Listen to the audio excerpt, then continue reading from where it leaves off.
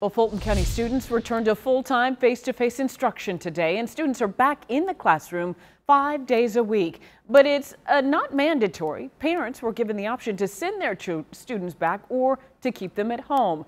CBS 46's Ashley Thompson is at Herds Ferry Elementary School, where some students were eager to get back into the building.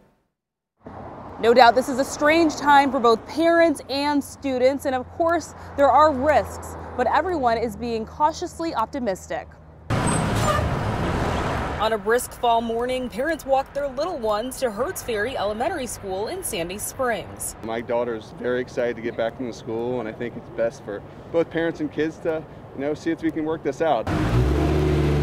Fulton County Schools students can return to face-to-face learning if their parents chose to send them back. According to the district, 60% of students are returning. The other 40% will continue to learn virtually. Erica Smith has 2 kids going back. They wanted to get back, see some friends, see some teachers.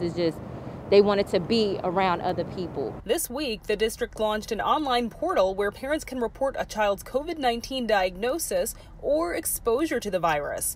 All information is sent to the Fulton County Board of Health. I think I'm very impressed with Fulton County and Herds Ferry in the approach they're taking. Obviously, safety is utmost importance, and I think they're taking the right protocols in place to ensure the kids are safe. The school district is in Fulton County, which has the state's most confirmed COVID-19 cases, and the district is reporting COVID-19 numbers by school on a weekly basis. Officials say they'll continue to monitor data to make future decisions. The plan to return full-time is only until the end of the semester in December. Nothing has been set yet for 2021. In Fulton County, I'm Ashley Thompson, CBS 46 News.